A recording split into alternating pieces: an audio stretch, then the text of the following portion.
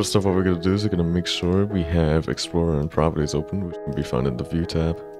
Then we'll need to create our place. So I'm going to save my place right now. So just save to Roblox. If you currently have a game open, you don't need to do this. Then go over to here, Game Settings, and go to Places, and create a new place.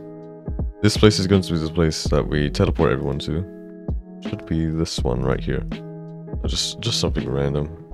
And you can just configure all these settings if you want, but this is just what I'm going to keep. You're going to just click Save. And then what we're going to do is we're going to go to View and go to Asset Manager, go to Places, and then we'll just keep this over here. So what we're going to do first is we need to make our GUI for when we teleport. So do is we can make a screen GUI. We'll name this Teleport GUI. And add a frame. Go to Size. Click these two arrows. And then go to Offset. Set both offsets to 0 and set Scale to 1. Then set the background color to whatever you want. I'm gonna say just simple dark color. Something like this. This should be good.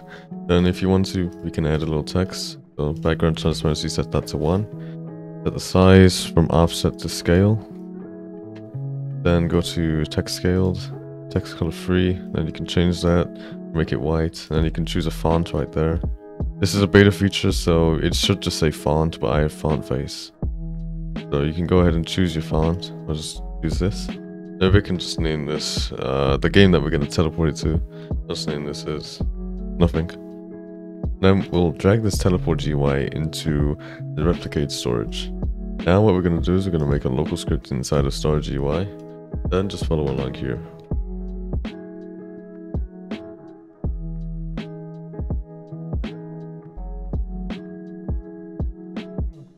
Now, if you didn't set your screen GUI, well, your GUI to teleport GUI, set this right here to the name that you set, right here. Now, we're pretty much done here.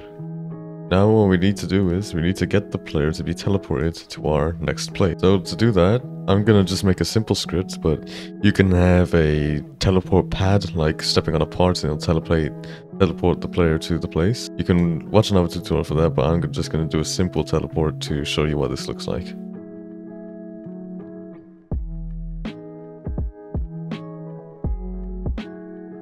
Then, right here, we need to copy the ID, which is in the Asset Manager. Right click on the game, copy ID to clipboard, then Control V to paste it in, or Command V. And there we go, that's all we need to do. Also, make sure you have your place published. So what you can do is you just have to double click on that, and then you'll be sent into the other game. So just to test that we actually get teleported, I'll put another part right here. And then go ahead and publish to Roblox. It should say publish new changes. Then we can go ahead and playtest.